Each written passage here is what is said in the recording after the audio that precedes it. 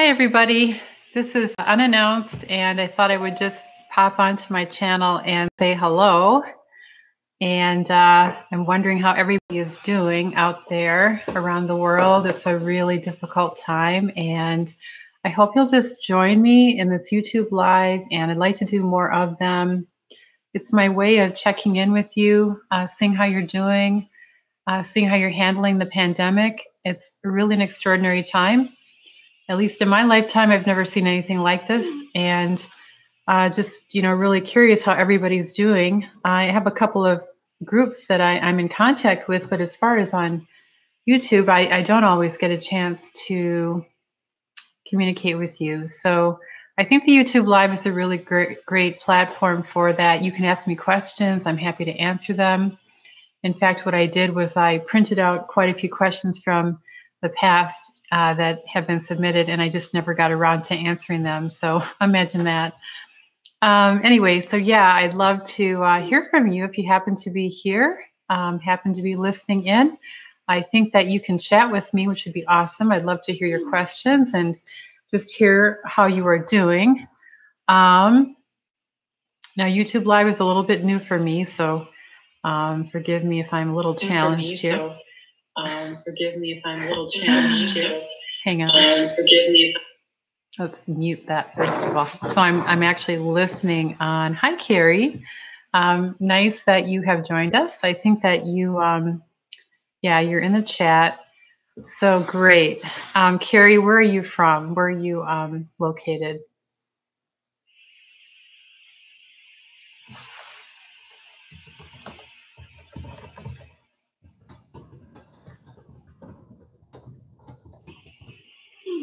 Great. Hi, Valerie. Wow, it's great to see you here. So, Carrie, you're in Florida, okay? And Bald Dynamo. Okay, I see your comment there. Where are you located, Bald Dynamo? Where are you located? And Valerie, why don't you let us know where you're from? You're in the UK, right? That makes sense. Okay. Awesome. Well, this is very impromptu. Yeah, Valerie, you're in California, of course. How are you doing in California? Because California is a state that's been hit pretty hard. Unfortunately. So what I've done here, everybody, is I hope to do more of these YouTube Lives. And number one, can you guys hear me? Let's just get that out of the way. I've had some troubles with audio here. So if you can hear me, say, yes, I can hear you. If you can't hear me, then say, no, I can't hear you. I'd love your feedback at this point because I can try to make improvements. But right now I do have a different microphone. So I'm hoping that you can hear me. So Valerie says, so far our community doesn't have many cases. Well, that's wonderful news. Okay, great. You can hear me well. Perfect. Thank you. Thank you for that feedback. So what I hope to do once we get this figured out is like, number one, how do you do a live YouTube? And then number two, is the sound quality okay? As you know, I've done a couple of live YouTubes, and I've had my wonderful assistant Joey with me.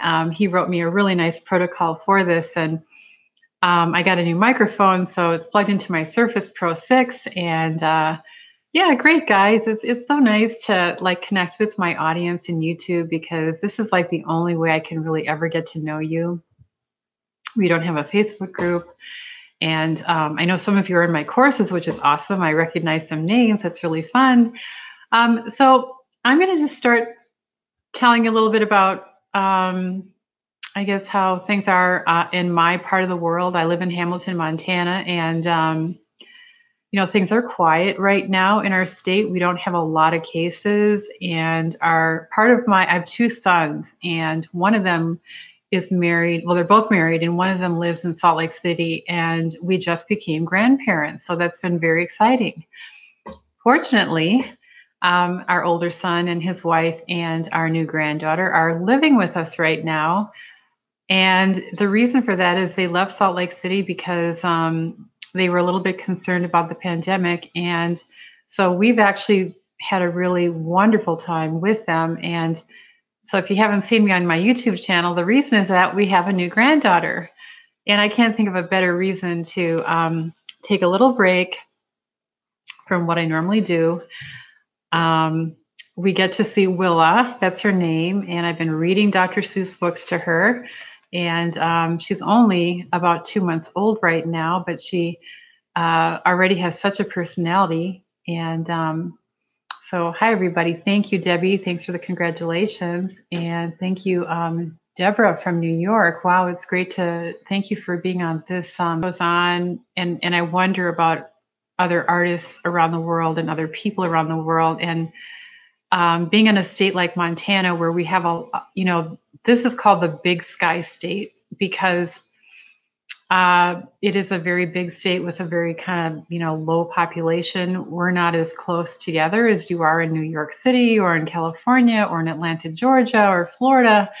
So in some regards, we're lucky, but I still feel like Montana will probably have the peak in the pandemic at a later time. And so I hope all of you out there are staying super safe. And the most recent recommendation by the CDC and Anthony Fauci. And by the way, Anthony Fauci happens to be my husband's ultimate boss because my husband works in infectious diseases. So, he works at the Rocky Mountain Lab in Hamilton, which is where I live.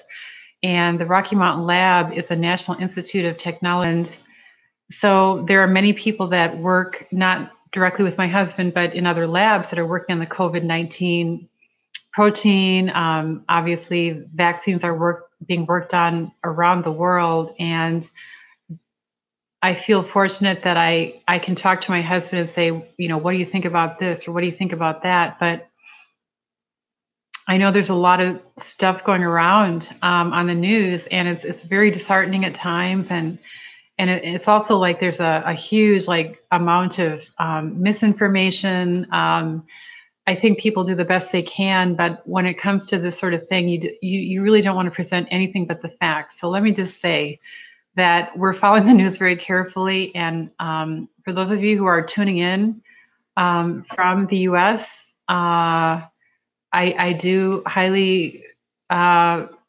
I agree with the idea that we should be wearing cloth masks. It's not something to be understated. It's actually very important, and it can help us to reduce the number of cases in our country. So, and I know that people are tuning in from around the world, and we've kind of seen what's been happening from around the world, and you can kind of see that some countries are doing better than others. Well,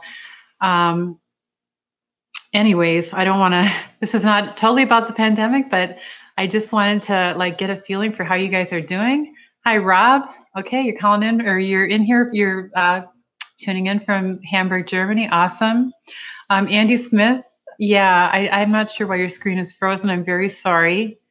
Yeah, thanks, Carrie, for saying that your screen is not frozen. We've got somebody from Michigan, Vern Merlot.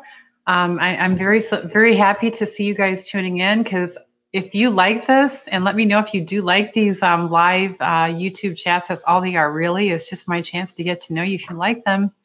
And if you want more of them, I'm more than happy to answer questions. I mean, that's my real purpose of being here, is I want to answer questions.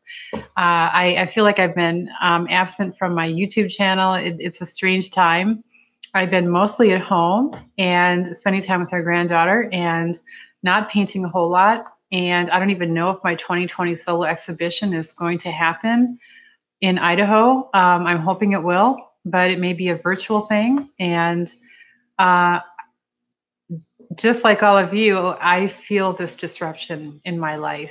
Even though I have a studio that's separate from my house, and even though I can come here and it's safe, this is a time to be with your family if you can be with your family. I feel, very fortunate that we can be with family. Not all of our family, because my other son lives in Portland with his wife, and we don't get to see them. But a lot of you are separated from your grandchildren, from your family, from your children. Hopefully not your spouses, but I just want you to know that I wake up in the morning thinking about what a trying time this is, and I hope you're doing well. And that's one reason why I've been kind of wanting to do a YouTube live so I can connect with you and see how you're really doing. Does anyone want to share anything via the chat? And yeah, that's public, but if you want to chat about how you're doing. Bald Dynamo says, Pauline, how long have you been in lockdown? So yeah, there's conversation going on. Okay, watching from Northern Ireland. That's awesome. All right, I know we could talk about the pandemic for hours and hours, but that's not really what I wanted to do here. I really wanted to say hi, let you know I'm thinking about you, and would like to try and, if you guys have any ideas of content you'd like to see on my channel, because I sort of feel like you're stuck at home and maybe you want to see something special that I haven't done before. And I'm thinking, what can I do that might be kind of fun?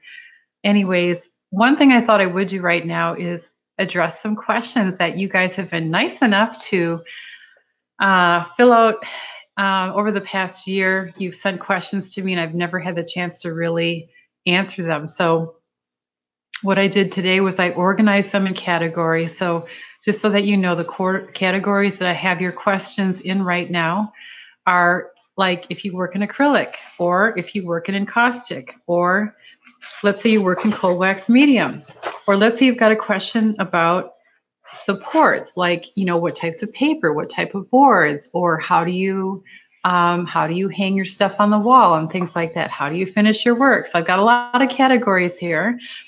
And I realized so impromptu that I have no idea. Like, you guys perhaps you all like to do one kind of medium. I don't really know, but maybe I'm watching the chat right now. Let me know with like a couple words what medium you work in and what you're mostly interested in, because that'll help me to know what kind of questions to talk about right now. So if it's acrylic, if it's cold wax medium, or if it has to do with technique, process. I'd say the majority of questions that people have submitted are in the process technique sort of category. And that's not really media specific. That's almost like any medium. So that's kind of what I thought I could talk about, if that was good for you.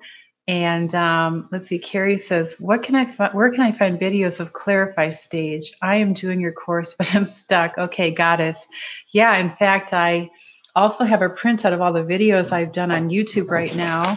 I hope that they're, in order here, but I tried to also go in there, Carrie, and number my videos so you can find them more easily. And regarding finishing a painting, you might look at video number 29, look at video number 33. Those were two videos where I actually showed the process of finishing. Video 74 is another one where I finished a painting. That would just be in the YouTube channel. But if you're in my course, Carrie, are you in the Powerful Design and Personal Color? I think you are, right? Thank you, Kathy. Yeah, this is a painting that I hope to be in my my 2020 show. And I like to switch things around. But anyways, let me just respond to Carrie here. So Carrie, if you're looking for examples of me finishing work, I do that in PDPC, as you know, for 16 paintings that are done in oil and cold wax medium. That's one place where you're going to see me finishing work and talking about those final stages. But in addition to the videos here on YouTube, which are, again, I tried to number them, and those ones are, again, number 29, number 33, and number 74. In various mediums, I talk about how I finish work. It's a very, just in general, it's a very different mindset, I think, when you're finishing work. And for those of you who've worked with me in my courses, you know that the way that my mind, the way I like to think about the painting process is that there's a time to think and there's a time not to think. I think through my YouTube channel, if there's anything I try to impress upon you, is that when we get stuck, it's usually because we're thinking at the wrong time. And it's not that we need to think of painting as like, no, you never need to think. That would not be true. a lot of us, including myself, you know, I was self-taught for a long, long time when it comes to painting, and I would have to say that I relied on my intuition for much of that time until I started to learn a little bit more about, you know, the types of things that you want to say in your work. But even after going to grad school and getting an MFA, that didn't really solve all of my problems when it came to painting.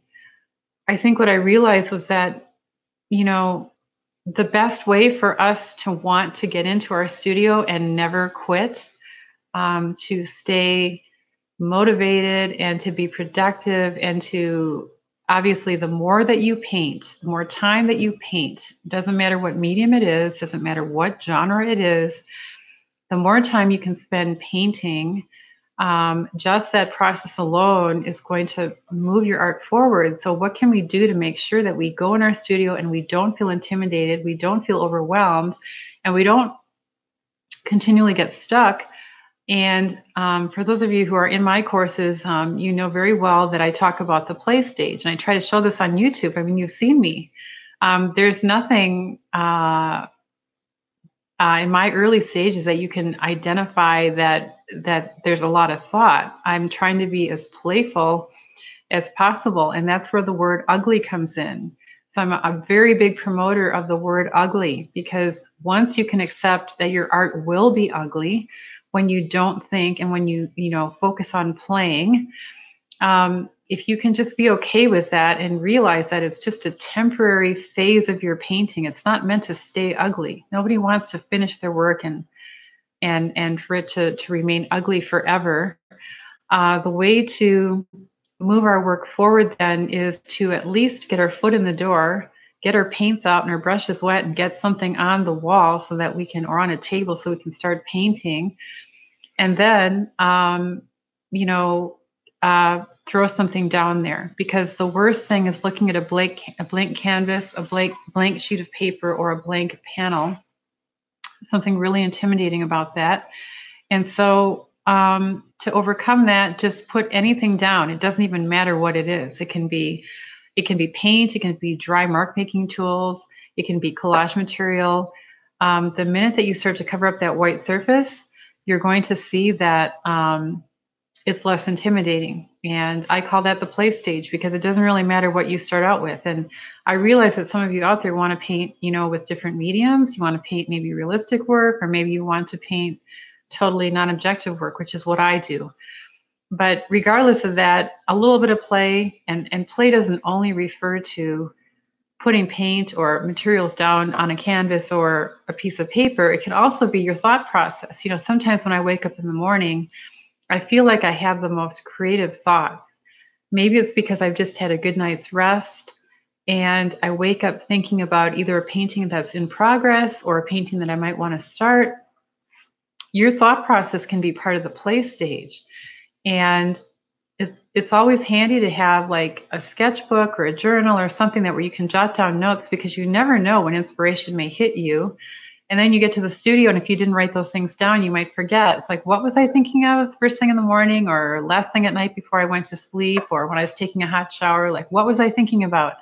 So I just highly recommend having a place to write these things down, so that when you're ever feeling like you don't know where to get started, look at your notes. So I thought I would just, it's kind of hard for me to read all your comments while I'm actually talking and all that. So I thought I would just address some of your questions. And again, if you guys like this format of live YouTube, then I'm more than happy to answer questions. I will have a link in the description box of where you can submit more questions, because right now when we're all stuck at home, I think that the one thing I can do is try and answer your questions. And so I'm going to hop over to the section that's on basically process, because I'm a very big promoter of process, way more than I am of any one particular medium. I myself have worked in so many different mediums and hopped from one to the other. I don't know if you guys have done that.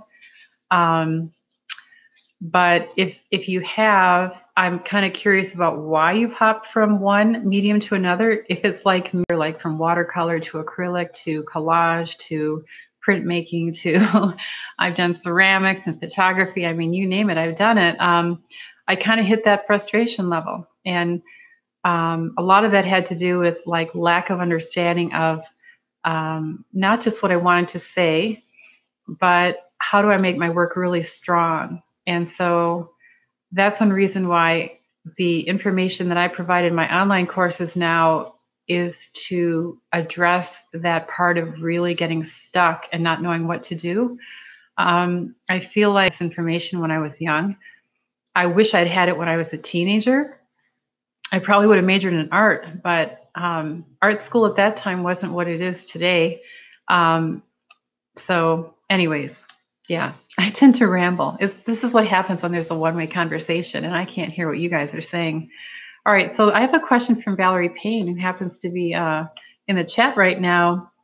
So she wrote a question: when you work on a large-scale painting on paper and things are just not working for you, do you keep on working or crop the piece down or even use it for collage pieces? Well, certainly in the past, Valerie, I have done that. I used to be like, you could have called me the mad cropper.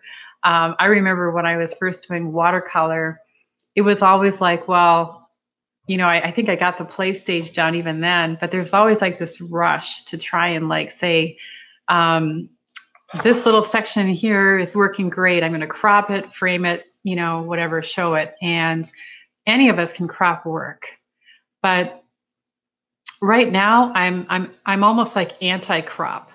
I've done a 180-degree turn here in terms of like, what is cropping exactly and why wouldn't I want to do it? I mean, I think any of us can crop work. And what we're doing when we crop work is our intuition saying, if I get rid of the right side, if I get rid of some of the top, if I get rid of this little area down here, wow, look at how great my painting is. But unfortunately, that's kind of like a short fix. That's like quick and easy, down and dirty.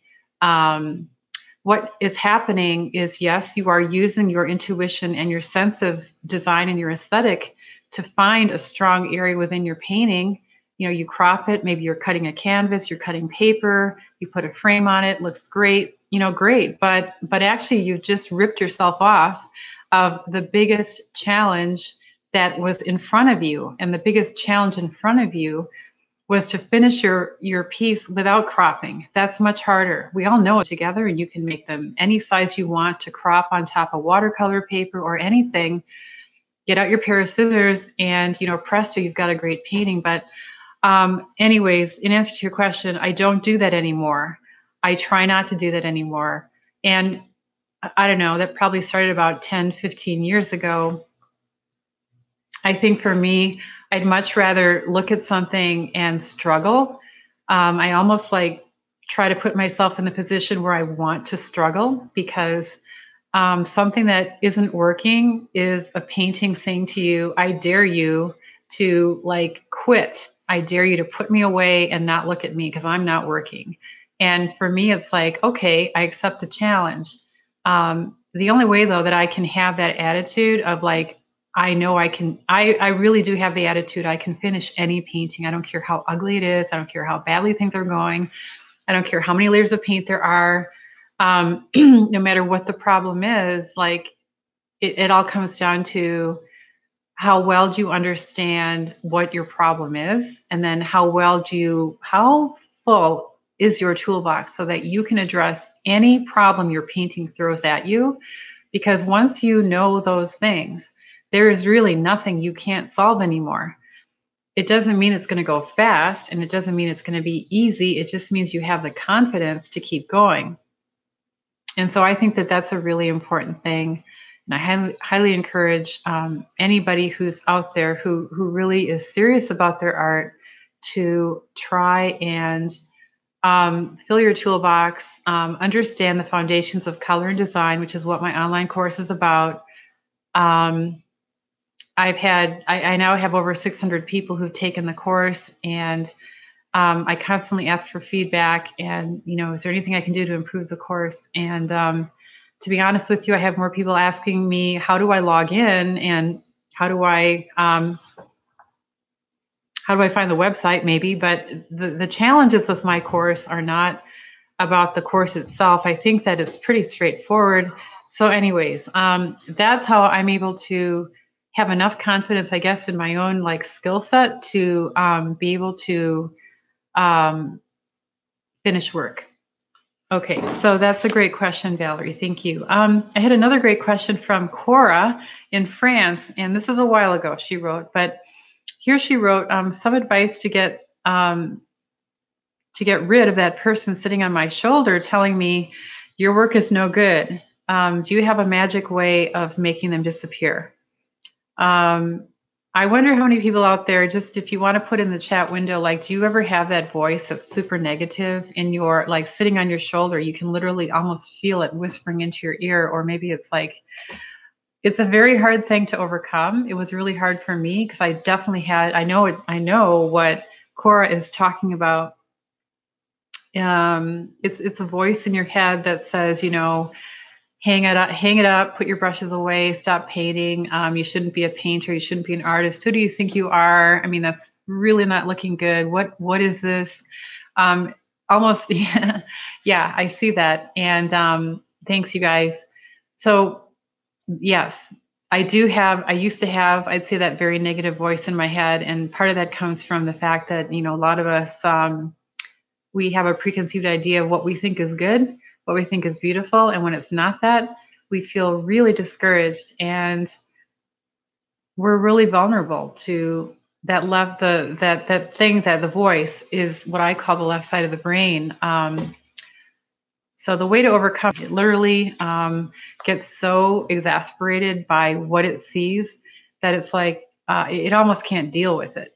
And it's so not what the left brain wants, because the left brain, so you know, like the left side of your brain is analytical, it's verbal, it's logical, it has a sense of what beauty is and what ugly is, and it's right there to tell you what you're doing on the right side of the brain, which is creative and intuitive and expressive and emotional. All those things are what you're trying to encourage when you play.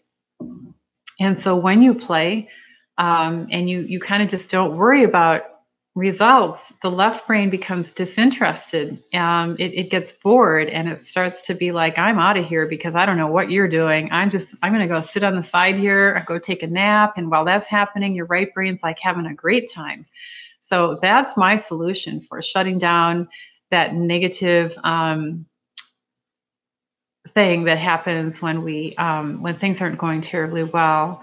And then, you know, it's important to realize, though, that, you know, you're not going to really get a great result when you play, because that's kind of the point. You're putting yourself into the child mode. You're only 2, you're only 3, you're playing with colors. You didn't care when you were 2 or 3 what you did. And that's what actually, as adults, it's really hard for us to do that. But if we can do that, that's really great. And so that's what I do in the play stage. And then I move on to this middle stage where I feel like my paintings grow up just the way I did.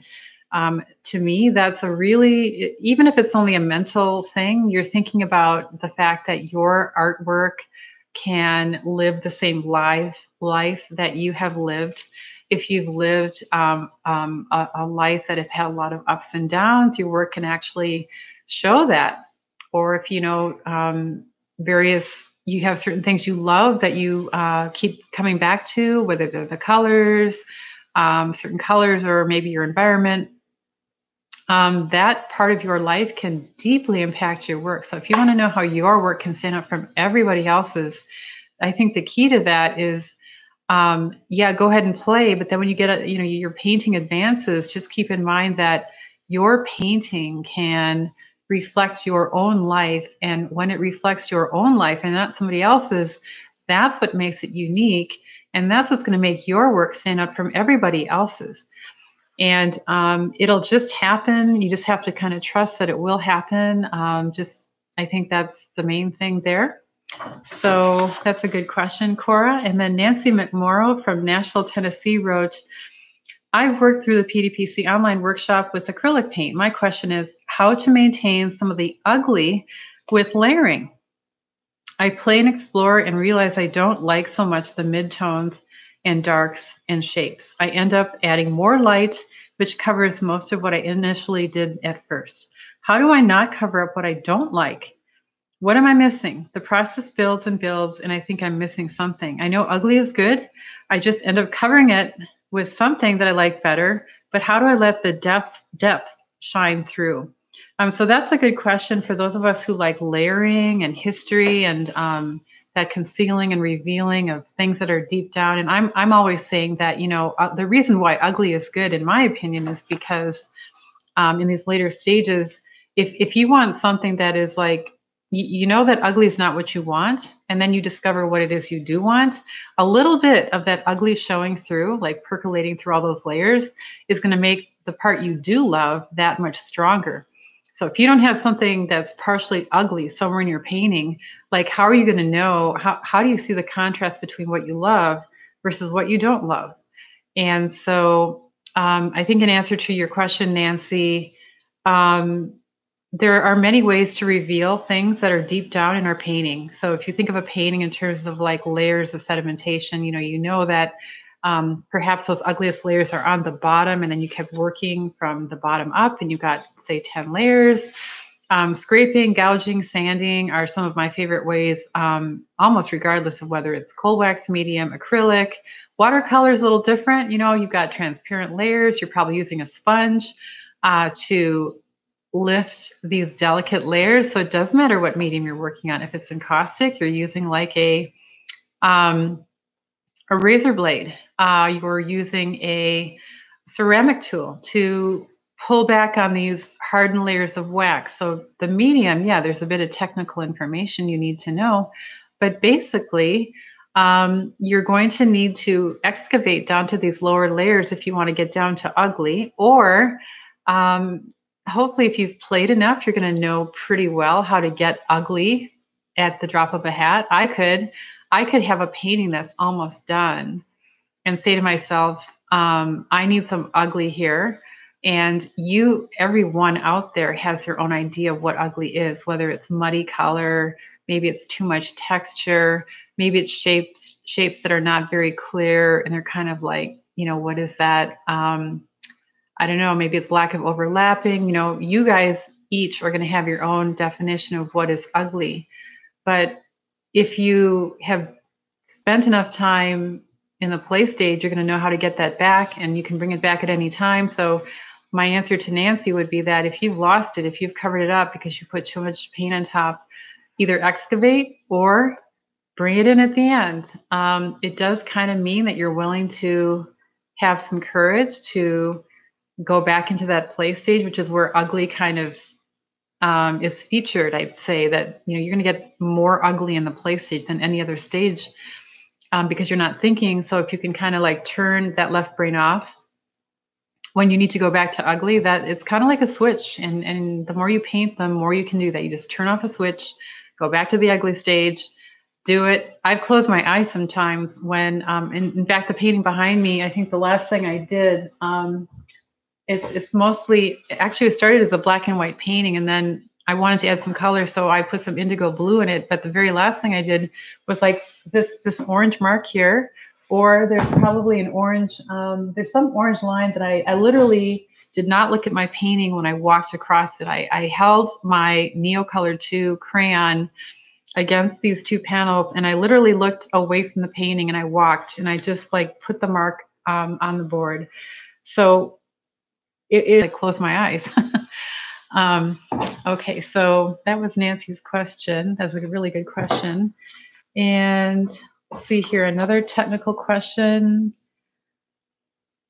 Okay, Ann Spohr from Cincinnati, Ohio asked, I'm a novice, perhaps predictably, my colors become muddy.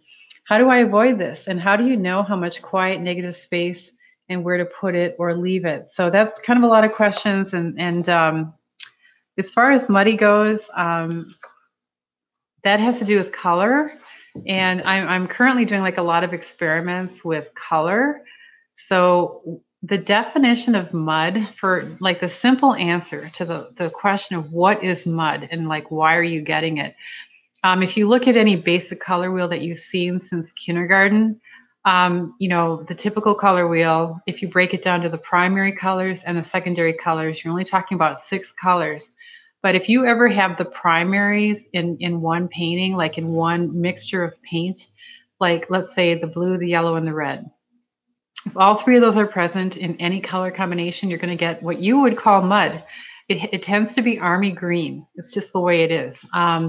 So whether, you know, if you look at the color purple, purple has red and blue in it. And then if you mix purple with yellow, that's going to give you mud because it has the presence of all 3 primaries. In addition to that, you've just mixed 2 complements. So the reason complementary colors create a desaturated kind of a muddy mess is because they're opposite on the color wheel, and colors opposite on the color wheel tend to give you that desaturation. We tend to call it mud, but mud can actually be quite an asset if we know how to use it. So if you love color, then mud should actually be your friend.